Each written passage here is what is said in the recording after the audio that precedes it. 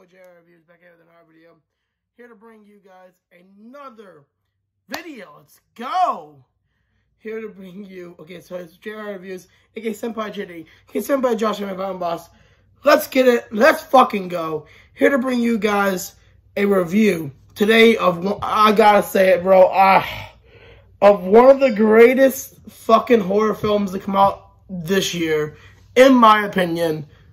Any movie can't be, no movie's gonna beat this movie. I'm sorry. No movie's gonna beat this one. I'm sorry. I don't see it, any horror film beating this movie this year. And that is Conjuring 3, The Conjuring 3, The Devil Made Me Do It.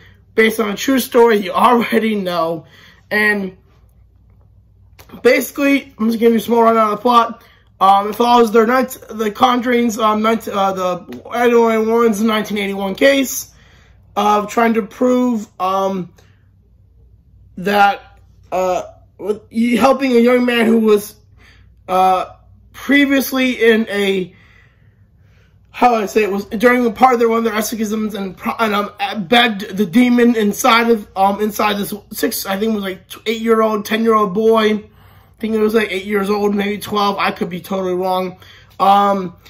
To, instead of torturing this poor boy and have him instead, which the demon supposedly did do, made him kill someone, and then he goes to jail, obviously, and he was facing death penalty, and he tried to use the case of I was not guilty by the reason of being demonic possession, which comes to a great line in this entire series, in this movie, that has to go down at some point in the greatest quotes of a movie ever. And that is in the part where I finally know what the part is. I think I talked about this with my friends, people a while. But anyways, it's the part where he says, where they're talking to his lawyer, the kid's lawyer, and the guy basically saying, like, listen, we can't use the freaking, I don't want this kid to die either, but like, we can't use the demonic possession as a case. It's like, yeah, you can technically. It's been done before. Just, okay, it's never done successfully. Which, again, I wouldn't even call this one successfully, because in the end, he still goes to jail. I mean, technically, he didn't murder someone because he's not in control of his own body. So, I'm just saying, because in that point in time, he wasn't in control of his entire body. But, back to what I was saying before. The line goes as follows. The court accepts the existence of God every time a witness takes a stand and swears to tell the truth.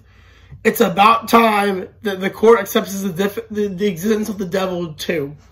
Which I'm gonna lie, it's a great fucking line. It's just a great line in general. But, anyways, it goes on to reveal that not only is, not a normal demon that's doing this, but the reason why this is all going down, and it's not just an isolated event, it's a curse. That a witch slash Satanist is actually doing, and it might have some ties to the Warrens in the fact that it might be someone that they know's daughter. Which, by the way, is a great reveal. I'm not going to go into it, but basically, I think this series also talks, film talks about how love is a great, powerful thing, and as well as how powerful and dangerous obsession can become.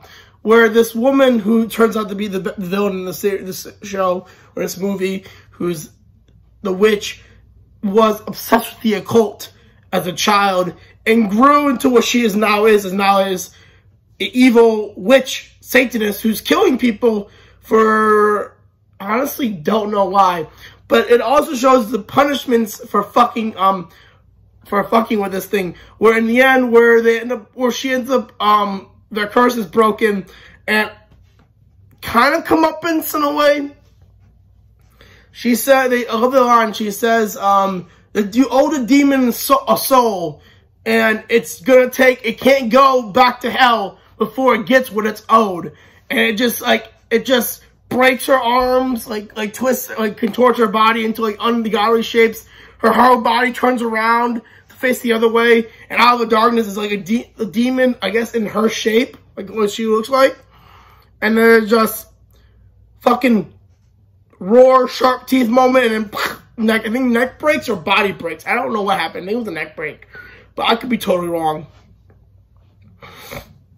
So back to what I was saying. So, but in this movie, it's such a great movie. But I'm sorry I'm jacking this movie off, but it was just such a great movie. Especially this. I love the fact that this really played on. So, like, you know how. I don't know the best way to describe it, but everyone uses their abilities and their job to do good, where this woman uses the evil, and I would definitely say she's the opposite of the Warrens in the fact that she's using magic, psychic abilities, and all this as a evil for evil persons, where they're using it in a healthy, good, trying to help someone who's being plagued by the situations where the witch would probably cause, which I really like. I also like this part where she definitely, where we definitely saw, well, I saw what I thought I saw was necromancy, which I could be totally wrong, but it looked like necromancy. And the curse is so fucked up. Basically, the curse is 3 people. It's a murder-suicide curse. So basically, you force someone to kill someone, then they kill themselves, and you must do it 3 times. So basically, he's victims of 1, 2, 3 murders. So that means 4. So in total, that's 6 murders in total, because or 6 soul sacrifice. So you have 3 murders, and then you have the 3 suicides to equal sacrifice.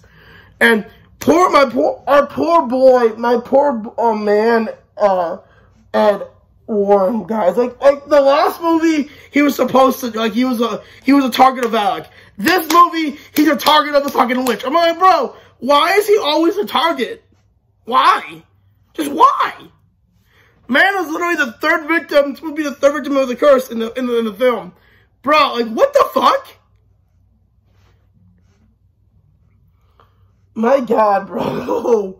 Also, the reveal about whose daughter this witch is like so, like, I wouldn't say a Darth Vader reveal thing, but it definitely packs a punch. Like, oh my God, really?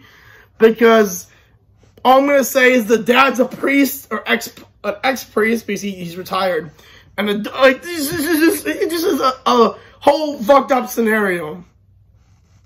I also have the scene where she ends up finally getting in contact with who's doing the curse, this lady, and the lady can actually see her while she's projecting herself. And the best line is Warren, it's Ed, it's 2 ways. The projection is 2 ways. She can see me. And that was a great, oh my God, such a great line. When she talks to the witch, which was kind of weird. She also, like, I really like this. I really like the series. I really like this movie. It was a really good movie. Honest to God, though, in the end of the movie, I don't agree with the real world situation in the end. I don't think, how do I explain this? I don't think you should go to jail if you're demonically possessed and you killed someone, because it wasn't you personally who did the killing. You're not in control of your body, your mental faculties, anything, really. Some ethereal fucking otherworldly shit is controlling you to do this. It's not of your own. It's not like you like, okay, let's do this shit now. It's someone else in your body doing this to you. Someone or something else. Sorry, my bad. Because demons are usually not so supposed to have human souls.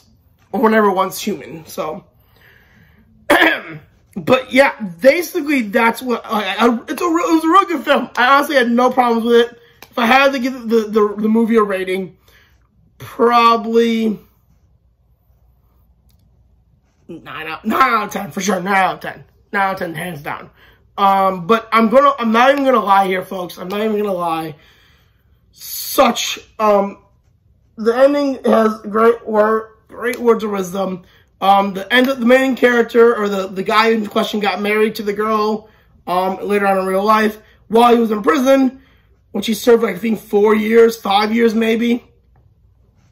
In my opinion, if I was the judge, I would have given him none years, but that's just me.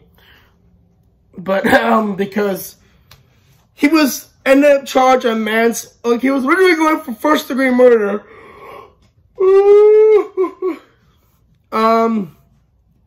Sorry, and going to go be executed. Instead of that, in the end, he gets found guilty on manslaughter and gets sent to prison for like 5 years, which, honest to God, like I said before, I don't think he should have gone at all, but we can't all get what we want. Anyways, he marries the girl he loved in prison, his girlfriend in prison or whatever, and they've been together ever since then to this day. Which, not even gonna lie, here I did start to cry towards the end of the film because I legit did not know what happened to him in real life, like to the real person. So when I found out in the movie that he gets convicted of manslaughter and does not get executed for something he didn't do, I got kind of emotional. And then when I found out he actually married the girl of his life, the love of his lover, whatever you want to call it, the girl of his dreams, his soulmate,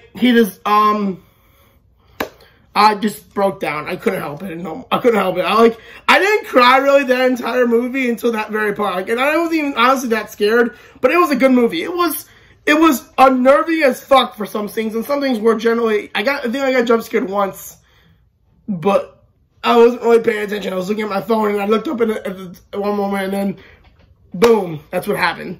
It was such a great film. I'm sorry, I keep checking this film off. I'm sorry. Oh my God. Tell me what you thought in the comments below. If you've seen the movie yet, what'd you think of the movie, Conjuring 3, The Devil Made Me Do It. Let me know, also what, you think about, sorry. Also, don't forget to like, comment, subscribe, guys. You know, I'm at 246 right now. That means I need 4 more subs so I can do that, so I get to 250, so I can do that giveaway. So give me that 250 to the 250. Give me those 4 more subs. Give me the 250 so I can do that giveaway. And if I get the 250 before, like the week of, let's say get the week of my, my trip to Chicago, I'll probably have to, like, wait to do the giveaway until I get back. But I promise, if that's the case, I'll do it as soon as I get back. I'll start to do everything. I'll get in touch with the people, though, and I'll just, you know, let them know the situation and mail them the books when it comes to it.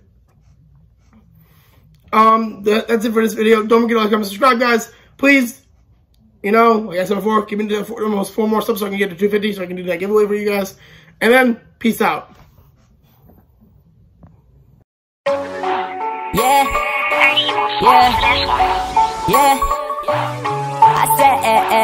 I said, whoa. First, let me hop out the motherfucking Porsche. I got 2 girls riding on my dick like a horse. Burn Figmas on Figmas, these people can't stop me. 2D girls fucking be Senpai's new hobby. Pull the pencil out the shit to your waifu, I'm the king of this shit. Waifu's flocking from the nation just to come hear me spit. Got the 2D game unlocked, if you ain't about this